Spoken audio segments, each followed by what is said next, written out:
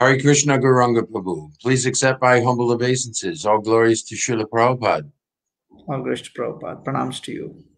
Thank you so much for spending some time with us. You know, the GBC strategic planning team began in earnest to help the devotees with regard to the COVID.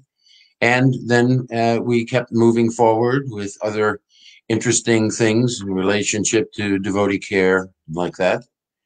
Today, we have the sober celebration of Jasomati Nandan Prabhu, who has just in the last 2 hours left this mortal world as a result of his contact with COVID. So I did not do a lot of service with him, direct service. I had been in multiple meetings with him over time, and of course always found him to be a Vaishnava and a gentleman.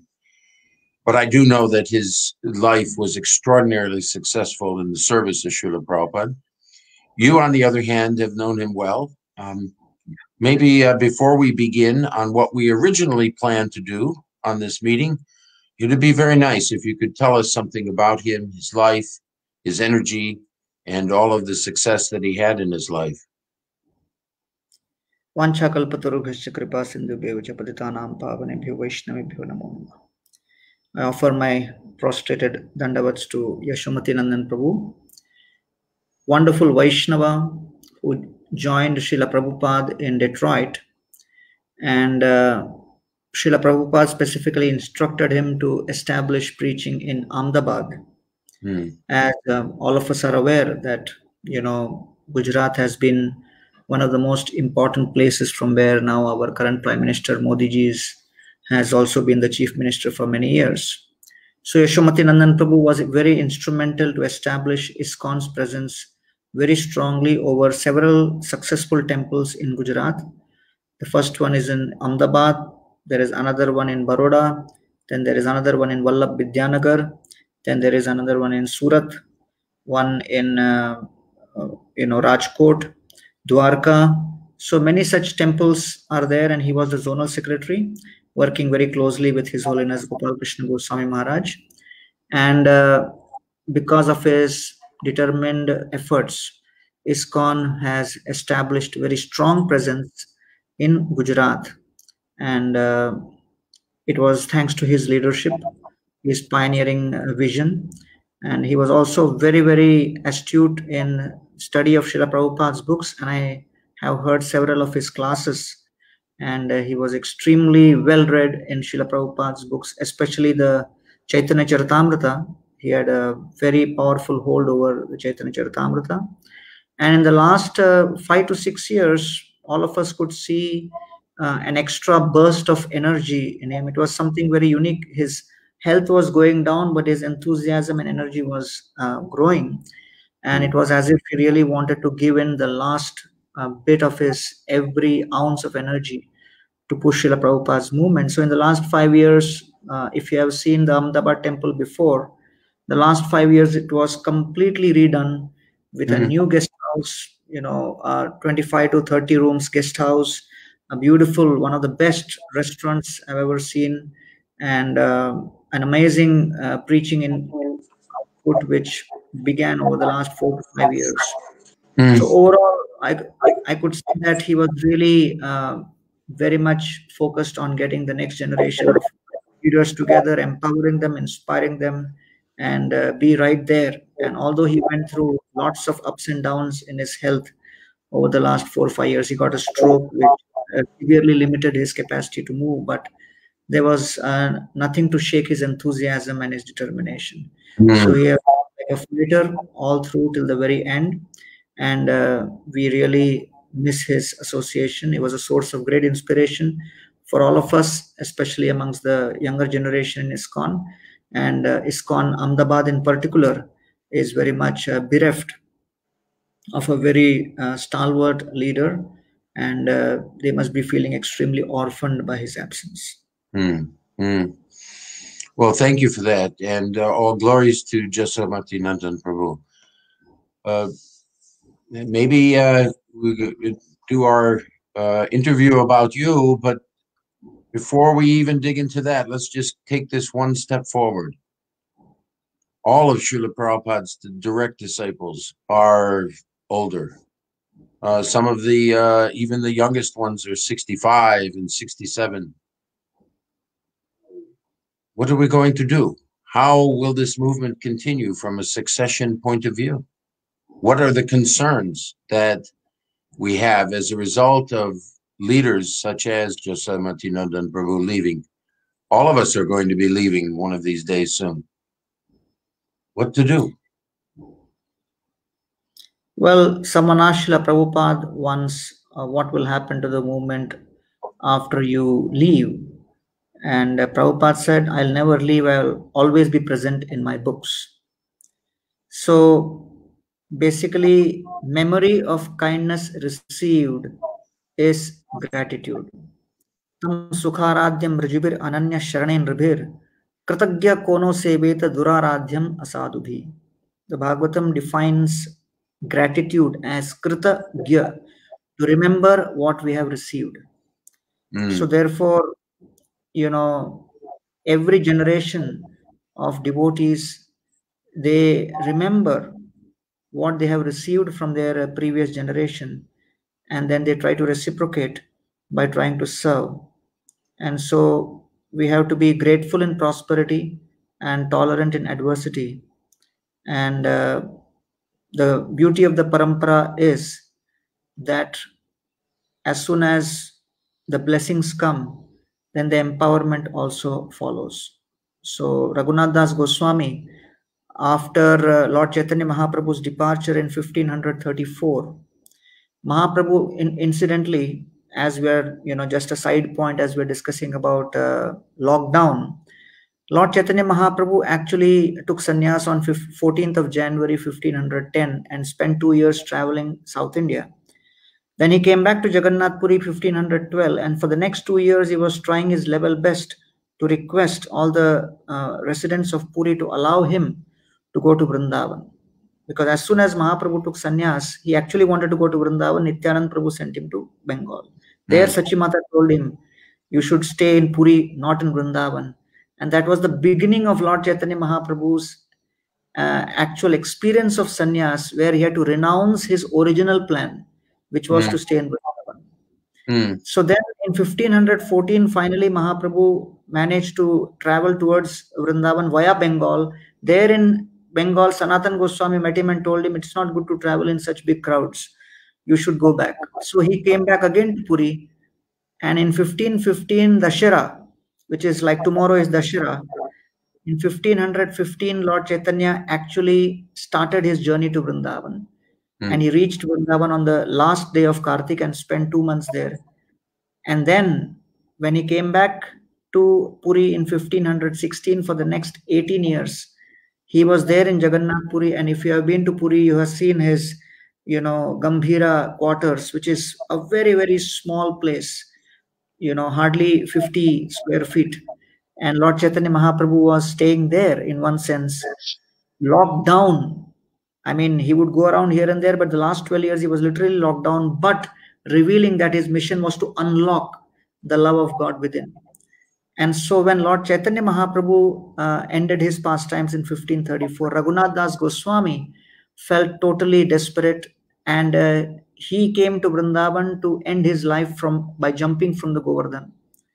So then Rupa and Sanatan Goswami told Raghunath Das Goswami that, why don't you just speak about Lord Chaitanya Mahaprabhu's pastimes, and that will mitigate your feelings of separation. And so through service, the feelings of separation are mitigated by remembering the instructions of our superiors. We are actually able to associate with them. And I think Srila Prabhupada has created a beautiful blueprint by which this mission can continue if we follow in the footsteps of our predecessor acharyas, taking their instructions upon our head and trying to follow to the best of our capacity. And then specifically, he has given us Srinam. He has given us the translations of Bhagavad Gita and Srimad Bhagavatam and Chaitanya Charitamrita. Right. He has given us association, and an element of that association is ISKCON. ISKCON is one of his greatest gifts. So it would seem that part of the answer is also we must serve ISKCON and continue to make ISKCON better. What are your thoughts on that? Absolutely. Just like, Lord Chaitanya Mahaprabhu gave the mission, and the mission was Name Ruchi, taste in the holy name, Vaishnava Seva, serving the Vaishnavas, and being empowered by the blessings of the Vaishnavas, Jive Daya, spread compassion.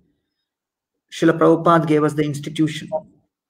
And thanks to the institution of ISKCON, we are actually able to spread Krishna consciousness and create impact in ways it would not have been possible as an individual. And I think it's extremely important for us to recognize this fact that thanks to the institution, we have been able to spread Krishna consciousness globally. And in the last 55 years, we have distributed more than 500 million pieces of literature, Srila Prabhupada's books, which would not have been possible if we did not have an institution. And last year, a couple of years ago in Chicago, during the World Hindu Congress, ISKCON was one of the organizations which was recognized and given an award for being an organization which has excelled in spreading the message of the Gita in multiple languages in every possible nook and corner of the world, in spite of whatever may have been the local culture. And the global Hindu community recognized us and expressed gratitude for making Gita so popular. That would not have been possible without an institution. And in one sense, we all owe a debt to the institution because we became devotees. And it was through Srila Prabhupada's mercy of spreading Krishna consciousness through this institution that we came in touch with it. Right. Tell us something. How did you come in touch with ISKCON? What were you doing at the time? And tell us about how you joined. Yeah, I was studying engineering at IIT Mumbai, 89 to 93. And when I was in my last year, one of my, friends, he started visiting ISKCON and he got connected. And I was curious to find out what he's doing. And I started also attending. And I graduated and I was doing a job. I worked for a few months in a corporate. And then, interestingly, there was a car accident. Bhakti Rasam Maharaj was driving, and we went into a program, and we were returning back, and suddenly there was a truck which pulled up right in front of us. We were going at high speed, and the car rammed against the truck, and it was like a head-on collision. And it appeared that I'm not going to survive because the whole body was filled with blood and everything. And then, we were taken to a hospital, and the glass pieces were taken out. But amazingly, the injury was not much. But when I went to see the car the next day at the police station, they told me that whoever must have been in this car would not have survived. So I felt that I have received a second life, and that gave me the conviction that whoever has saved my life, I must dedicate my life to him. And so, I kind of got convinced at that moment to give my life totally to Krishna consciousness movement.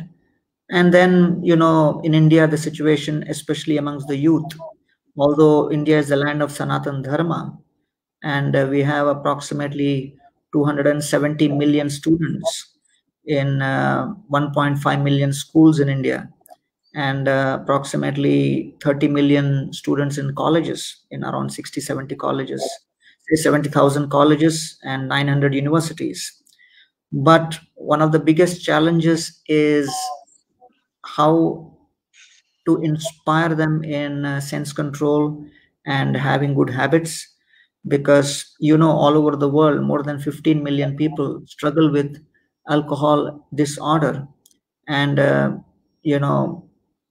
alcohol kills 4,700 teens every single year. And just drunken driving in America itself costs $199 billion every year.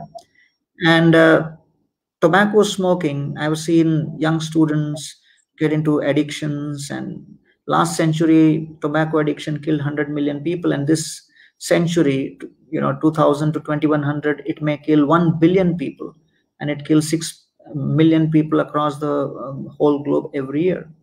So, one death every 5 seconds. And that was a time when I was thinking we should do something to share this knowledge of the Gita with the youth. And so, both Radheshyam Prabhu and myself, in 1993, we decided that we would dedicate our lives to share the message of the Gita, to help especially the younger generation understand this knowledge much better. And that was the time Chowpatty Temple was also kind of beginning with the leadership of Radhanath Maharaj. So I think I was at the right time at the right place. And so your first service, you aligned with your dear friend Radheshyam Prabhu, and you got your youth preaching going. Yeah, I mean, we began with youth preaching at that particular moment. And then just after that, Radheshyam Prabhu left for Pune because he really wanted to expand the youth preaching, and Maharaj wanted somebody to go to Pune. And so that's how the youth preaching began. In Mumbai, we had a team of many people who were joining. And in Pune, Radheshyam Prabhu started, and few other devotees went to smaller towns across Maharashtra, and things got going from that point onwards. And how did your service continue? Tell us about that. Yeah, actually, I began with preaching, and it was basically the most prominent service. But along with that, as you know, that Radhanath Maharaj is a firm believer in, training in humble menial service. So he would always be emphatic that you should not be on the intellectual platform. You should be on the spiritual platform. And one time he told me that I don't want you to spend your whole life speaking about Krishna. I want you to realize Krishna. And therefore, it's important that you imbibe the mood of Lord Chaitanya Mahaprabhu of Trinadapi Sunichena. And therefore, right from the beginning, even though I was doing college preaching, I was also put in the kitchen. So part of the training was also cooking for the devotees and any other kinds of menial service which was there. And then, as the temple started growing, as you know, Leo Tolstoy in his novel Anna Karenina, he says that happy families are all alike, but every unhappy family is unhappy in its own way. Which means that, for a family to be happy, it has to be fully functional in all its elements, all its aspects. And if there is a deficiency even in one of the aspects, then there will be problems. So as we were growing, there was a need to improve the administration.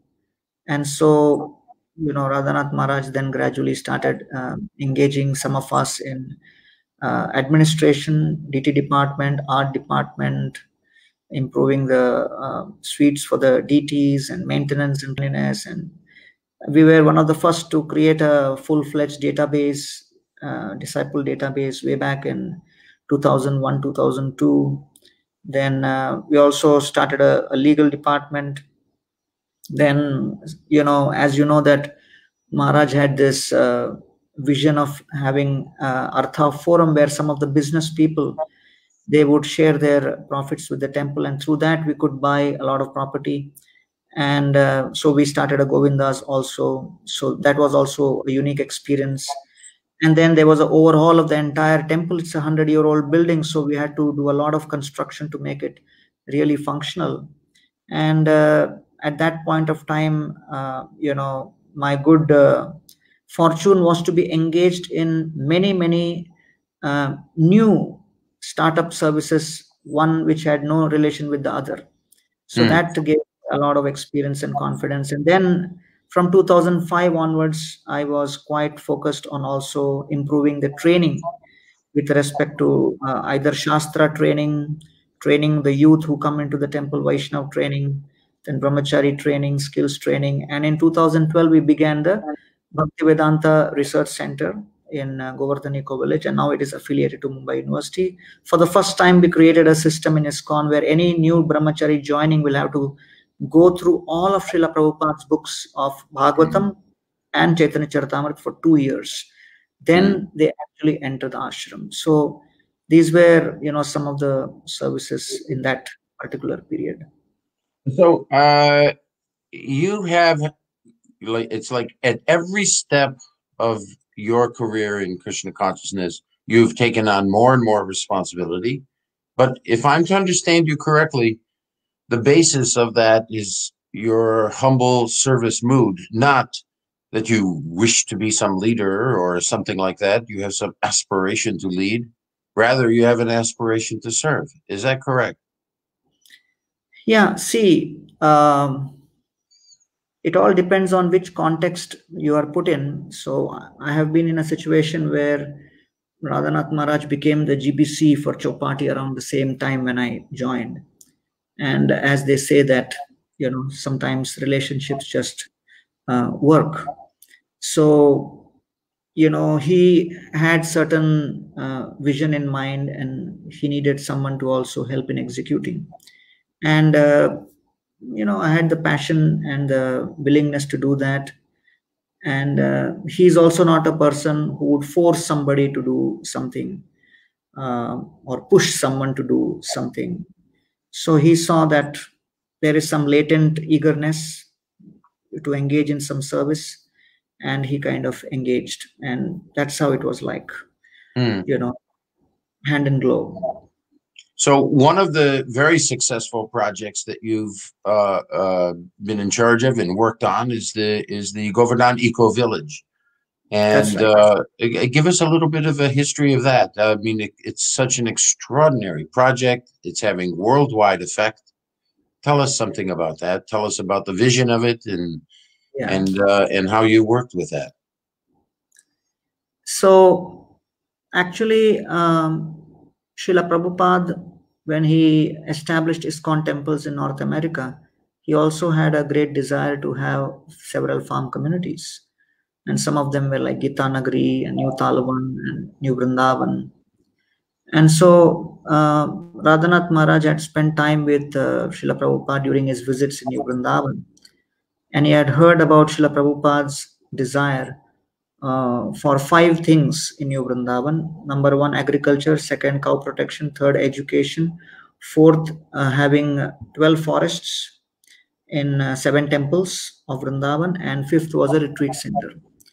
So interestingly, what happened was in 1972, Prabhupada did the Bhumi Pujan or foundation laying ceremony for cornerstone laying ceremony for Radha Govinda temple in New Vrindavan. And just after that, the devotees, they approached Prabhupada and said that you want us to make a replica of Vrindavan, but we have not been to Vrindavan. So if you come and stay here with us, then you can guide us how to create Vrindavan. So Prabhupada said, yes, if you, make arrangements like that, so I'm willing to come and stay here personally and guide you about how to create these 7 temples. And there are, letters of Prabhupada to that effect. And then they started, therefore, creating the house for Prabhupada to live. And that house ultimately went on to become the Palace of Gold. So, I mean, that got completed only in 1979 after Srila Prabhupada left. So in the process, what happened was that once the palace opened, it was so successful and it was so attractive, and it created such news everywhere. And thousands of people started visiting in buses to New Vrindavan. And, gradually people who were leading at that particular point in time got more focused into other kinds of projects. And this original vision of Prabhupada on the 7 temples kind of, got relegated to the background. And So it did not manifest there at that point of time. And then when New Vrindavan came back to ISKCON in 97, so that time Radhanath Maharaj tried to collect Lakshmi and have something going there again to revive this. But again, certain problems happened, it didn't manifest. So at that point of time, Maharaj had one of his disciples in Pune who was doing a master's degree in architecture go to Vrindavan and take the dimensions of all the temples. And because Pune University gave a request to the Archaeological Survey of India, so then they permitted, and thanks to that, the Madan Mohan temple detailed drawings could be taken. And those drawings were also sent to New Vrindavan, and one drawing kept with this architect here in Pune. But when things didn't happen, so one thing I saw very amazing is that even if the vision of a leader, it does not fructify immediately, a leader may sometimes be perplexed, but he does not become discouraged. And so I saw that Maharaj continued aspiring, and in our own case in Chopati we began the city temple, and the city temple is quite famous, Chopati temple. But most people don't realize that right from the moment we got the city temple in 88, from that time onwards we started searching for a farmland. And in 1996 we actually got a piece of 50 acres just outside Pune in a place called Daund, and it was cultivated and developed for agriculture, preparing for the Y2K from 96 to 2000. And for 4 years we had several families staying there of devotee farmers, but somehow they had some difference of opinion with respect to how the agriculture must be done, and so it didn't work out. And so in 2001 we had to exit that project and close it down. And then for 2 years again we searched for several hundred pieces of land, and in 2003 we again got this land, which is the current land. So till then the vision was Govardhan farm, but then as the climate change crisis loomed large, and then Radhanath Maharaj kind of brought in the idea of also something which will be sustainable, and therefore we kind of renamed it from Govardhan farm to Govardhan eco village. And this was in 2009. So by this time I had been working with so many projects with Maharaj. So at that time then he was really very eager that something like this be developed. In fact, he said, I would like to have this as my 60th birthday present, which was in 2010. So therefore at that particular point in time we did not have any money even to go and do some research, because there were some issues.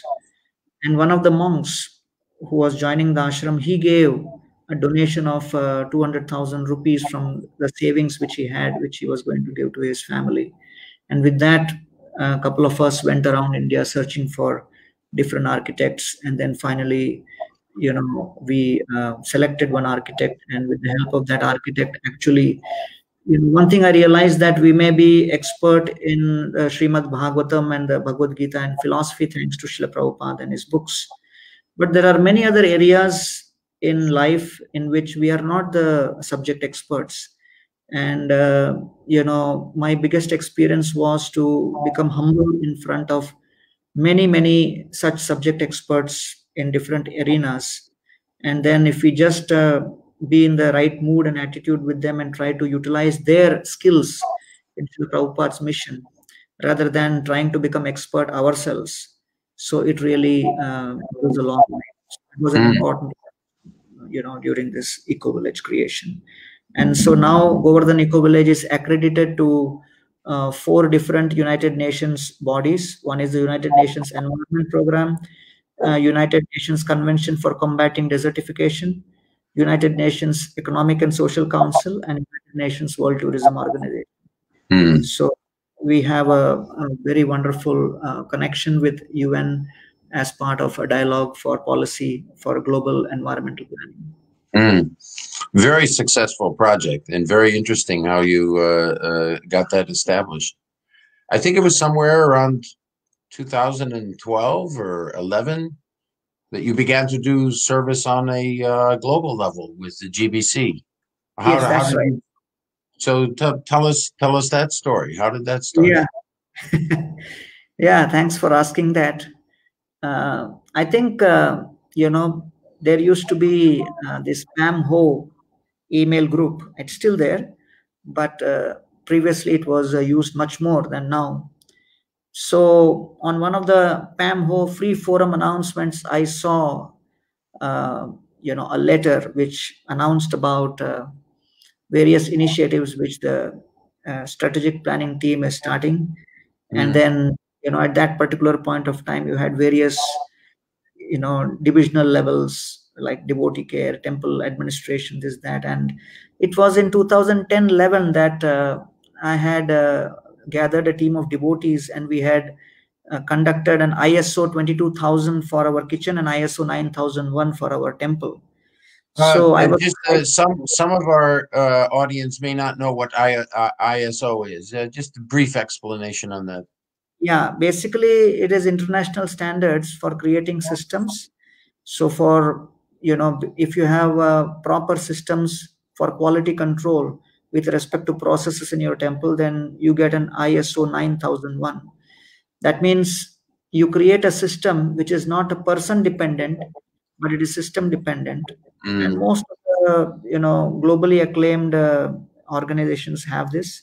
For environment, it is ISO 14,000. So this is basically kind of a benchmark for credibility with respect to a particular focus area.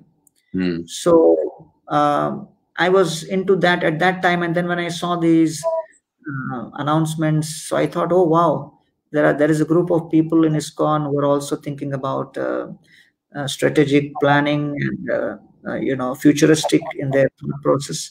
So then I reached out. I think it was an email ID for Kaunteya Prabhu, and I reached out to him, and then I came and met both of you in Juhu Temple, and you invited us to the next meeting, and then that's how the journey began. And I was so inspired to see, some of the initiatives, especially at the org dev, which have really inspired me.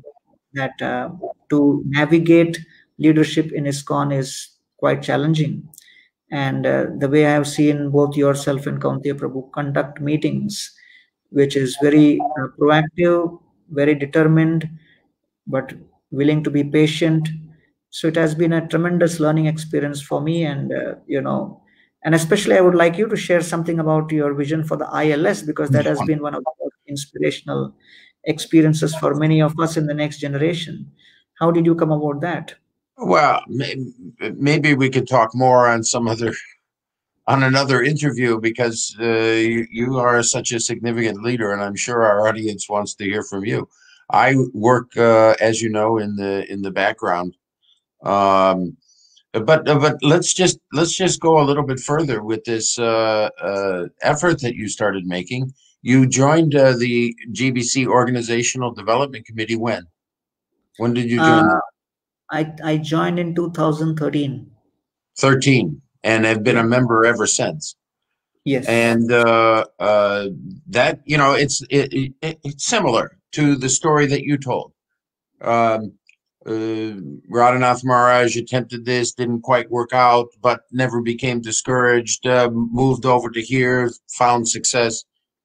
It's almost sometimes I think of a saying that came from Winston Churchill: "No failure is ever fatal." And that kind of struck a chord in my mind. And frankly, he said another thing, which was not all successes last forever either. Right. So sometimes there's failures along the line. I believe that the efforts that the GBC have made a difference, and I think that one of the reasons is that we've stayed on it and we've Right. kept with it, and we never did get discouraged. So you've been a big part of that. The Organizational Development Committee has accomplished an awful lot. Certainly, we saw, and to go back to your question, I guess I will take the time to answer it. We saw a need for stronger leadership and management in ISKCON. This goes back to an interesting day that I had in 2005 or 6. I was visiting Giriraj Maharaj on a regular basis, telling him what I was doing in terms of my service and whatnot. And so he told me a story. And subsequently, I wrote that story up and sent it to him and asked him to approve it. Since it was his words, not mine, I was more or less reporting on it. But basically, near the time of Srila Prabhupada's departure from this mortal world, he was there serving Srila Prabhupada. Prabhupada called for him in the middle of the night, and he was concerned because it was in a little bit of an unusual moment. Maybe he was even thinking that Srila Prabhupada was going to give him final instructions or something like that. So he hurried on down. It was in the middle of the night, like midnight, something like that. And Srila Prabhupada was in an internal space at that point, and it took him a minute or two to speak. And he asked Giriraj Maharaj, will this movement continue upon my departure? Giriraj Maharaj gave him a good answer, but it was actually not an answer that fully satisfied Srila Prabhupada. Giriraj's answer was, as long as we continue to chant our rounds and follow our principles, we will be successful. And Prabhupada kind of, in his internal mood, just went, and he waited for like a minute to speak. And then he finally said 2 words: organization and intelligence. That's what's required. So I became inspired by that story and other stories in my life to help with the organization. We talk about the ISKCON Leadership Sangha as just one example. There is no event except for that event, frankly, where devotees, leaders get together and spend time on leadership and management topics. There's plenty of sanghas for kirtan and for festivals, and these are, of course, very, very important. The basis of our life is our devotional service, but part of our devotional service is to lead and manage. And so we created that. We've had good success with it. Typically over 1,000 leaders come every other year. Of course, we were to schedule one of these coming up in 2000 and our last one was 2020, and so then our next one is 2022, and we may be through this COVID thing, so that we may end up having that after all. We'll see. But yeah, it's a good thing. Now, you are also part of the nominations committee globally, so right. You do service on that. So basically, if we look at your career, you continue to take on more and more service, a lot of service in the zone of Maharashtra and that area, then global service. In that process, I think that you've seen a lot of issues.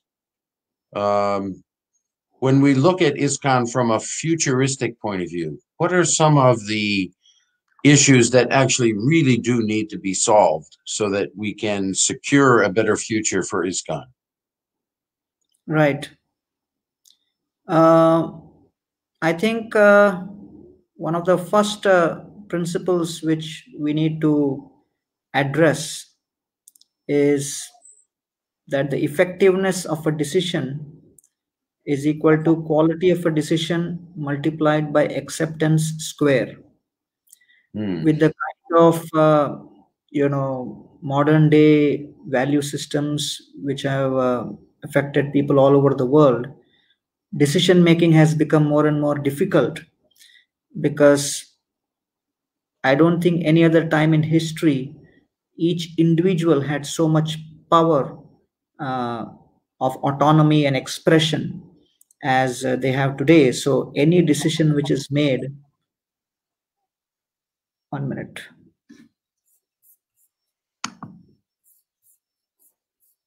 Electricity problem? Yeah, it will come in 2 seconds. Okay. So any decision which is made, it is subject to heavy scrutiny. So I think this is a very important principle, that one of the biggest challenges which leadership has today is one has to be extremely mature and balanced. And I all the more appreciate Prabhupada's mood of a collective decision-making body like the GBC, because that's very important in today's context. Number two, that apart from the fact that people have such a power of expression, the second is the wealth of talent which ISKCON has. So ISKCON is filled now with almost 99.9% congregation members. And if you go through the list of ISKCON temples in the Back to Godhead magazine, those addresses and those buildings, they hold probably less than 0.5% of ISKCON's human resource. So in actually one sense, the entire focus of ISKCON has become congregation based. That means they are right there, and most of them in the congregations over the last couple of decades who have got connected to ISKCON are very well established in their professions, in their careers, very successful, especially with respect to organization, administration. They have seen it all, done it all. And when they come to the ISKCON temple, then they would expect a certain degree of competence and governance. And therefore, for those who are managing and leading ISKCON temples, it's important to have buy-in from such stakeholders also. We cannot be disconnected and isolated from prominent members of our community. And so moving forward, our leadership has to reflect a more inclusive decision making, where we take in the opinions of our top members of the community and include them in some process. So that's a very important element. And I think the third element is that current climate of leadership requires leaders who can cope and deal with a lot of diversity and uncertainty. So the whole world has become like a global family, and so India has its priorities, West has its priorities, different countries, they have their cultures. So we need leaders who can deal with a lot of diversity, a lot of uncertainty, who can deal with talent, who can be inclusive and mature in their decision making. And I think then respectful love breeds joyful relationships. And the quest for perfection has to begin with some imperfection. And relationship will need a balance of affiliation, autonomy, and appreciation. So we have to tolerate the past, accept the present, and hope for the future. Okay, that's really beautiful. I know you work with a number of devotees. Ask them to transcribe that and send it to me. I really liked what I heard there. Okay. All right, thank you. Would you please do that? Yeah, sure. Good. So as you yourself look to the future for yourself, how old are you at this point? I hope you don't mind me asking. I'm 49 and a half. Yeah, right. So you have many years left that you can take on more and more service. So when we look into your future, how do you see your future evolving? I see that ISKCON has a lot of talent and a lot of dedicated devotees across the world. But somehow, we need to integrate our global efforts better and create a platform by which temples across the world get access to what some of the more successful temples have done. And I see my role in creating a platform where all the best practices and some of the more successful activities of different temples become available. And you know, across temples, small temples, medium temples, large temples, the kind of activities in ISKCON temples is kind of more or less the same. But if you have to change 100 temples, if you have a group of 100 temples, then 20% are doing great, 20% are really lagging behind and struggling, and then 80 in the middle, or whatever, 60 in the middle, are looking this way and that way. So usually, typically, it is 10% at the top, 10% at the bottom, and the 80 are confused. So if we can create, two things. One is proper benchmarks which this 80 can follow, and then number two, proper online training mechanisms by which leaders across ISKCON, and one of the initiatives you were also very much involved in was the GBC College. So that was just a small glimpse, but I can see that. But you are a trustee of the college. Yeah, that's right. But the whole initiative started from your idea.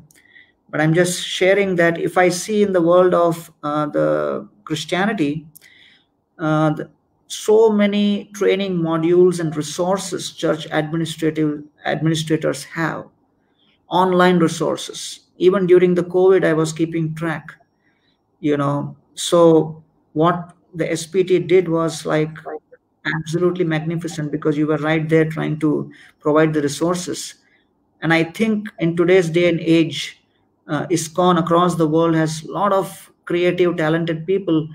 If they just get some help, hand holding in these kind of resources, training materials, appropriate online interventions, mentoring, coaching. Now with this, COVID, people have gone beyond geographical boundaries, and people are willing to connect with anybody, anywhere.